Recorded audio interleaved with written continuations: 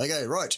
The Randle cycle was discovered by a bloke called Randle in 1962, I think it was, from memory. Don't quote me on that. I might have the date wrong. Basically, here's what it is. Inside the cells of your body is a thing called the Krebs cycle. Sometimes it's called the TCA cycle. What does it do? It produces reducing equivalents in the form of NADH mostly, which is delivered to the mitochondria, where electrons and protons are separated across a membrane, and then they are slowly and progressively reacted together with oxygen, and that produces energy to produce the cellular energy fuel source, which is ATP. Cool. There are two main fuel sources for mitochondrial function. They are fat and carbohydrate. Here's the issue with the Randle cycle. When a cell fluid, the cell cytosol, fills up with nutrient, it gets to a level where it is fully replete with either fat or sugar, or a mixture of both. The mitochondria in every cell of your body have a maximum rate of respiration, a maximum rate at which they can use the available energy in the cell fluid to produce ATP per unit time. It's more when you exercise and it's less when you rest. Okay, fine. There is quite a range of operating capacities in mitochondria. They can upregulate quite vastly from where they are at rest, sure, but nonetheless, there is an absolute limit.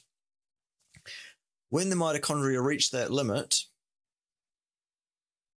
which is determined by the actual energy requirements of the cell largely at that time, below the maximum exercise efficiency or whatever, maximum exercise output, I should say, then the fat or carbohydrate or a mixture of both will start to pool.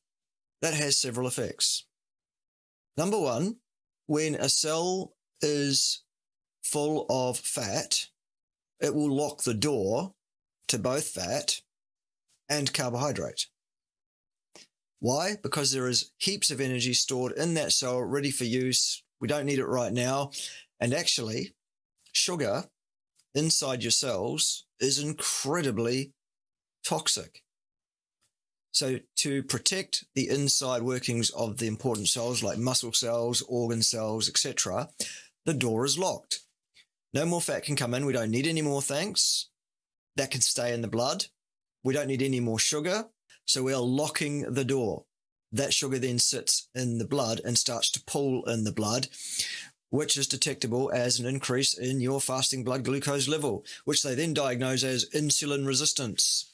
No, it's nothing of the sort. So it's a mechanism by which the body protects itself from damage.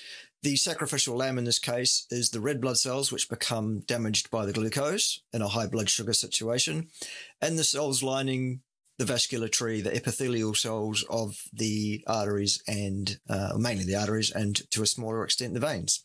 Luckily, those cells can be replaced much more often. And so long as you insult your body with the intake of carbohydrates, rarely if at all, then that shouldn't be a major problem for your health long term. If, however, you eat carbohydrates every single day of your life, multiple times a day, you're asking for a problem. The Randle cycle will always be activated for a number of hours following every meal. And if that's multiple times a day, then you have multiple sets of multiple hours of Randle cycle activation during the day.